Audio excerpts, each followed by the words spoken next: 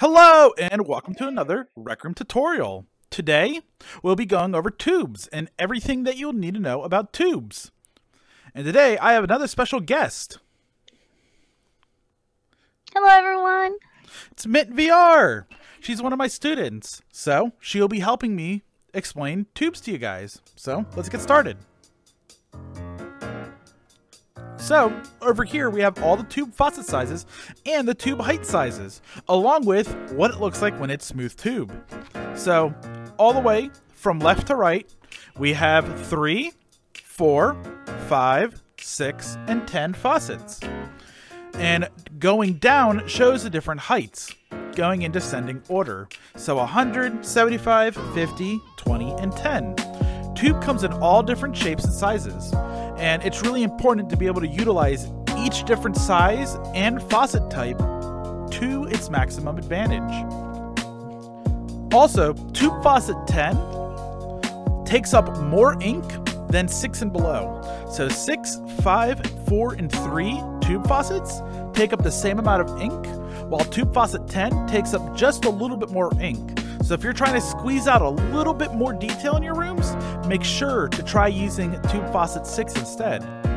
We like to use tube faucet 6 for trees, and that's how we save a lot of ink.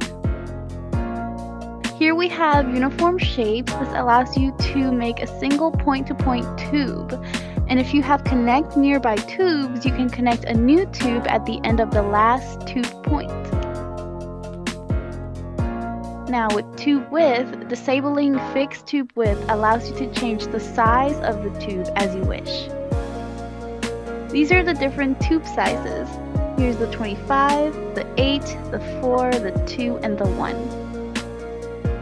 Lastly, when you scale up the smaller size tube sizes, it doesn't 100% scale up the textures.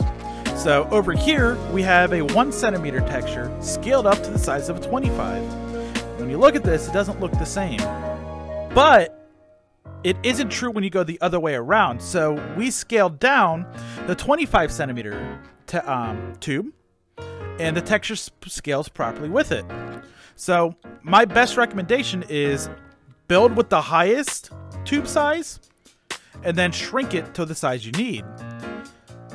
A good way to do this if you like to build landscapes small and then size them up is self-scale.